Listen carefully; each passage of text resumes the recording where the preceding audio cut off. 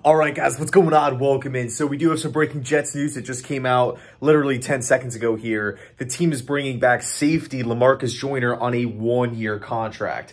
Now, the crazy thing about this is, yes, he was on the Jets last year, but as we all know, he didn't even play a single down. He sustained a season-ending injury before the year even started.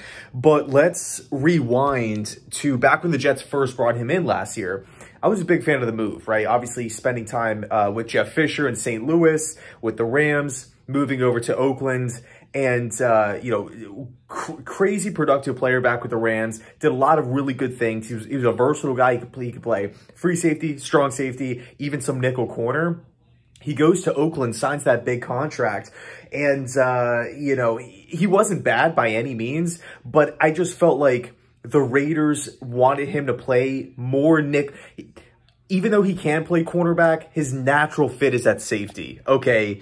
And I felt like the Raiders just really wanted him down there, right? They wanted him playing that nickel cornerback spot, and the production definitely dipped. Okay, so at the time, again, it was a one-year contract. I loved it. I thought he was better than everybody on the roster outside of Marcus May. We're looking at the roster today.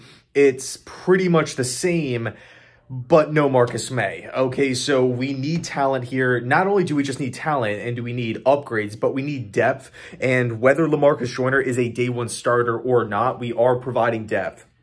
And, even though he didn't play, he does know the system because he was with the team, the entire season last year. Okay, so he's going to be familiar with the Jets coaching staff and everything like that. I don't know the financials of the deal. As of right now, I'm getting notifications, but hopefully those will be announced soon. Last year, I believe it was a 1 year $5 or $5.5 million deal.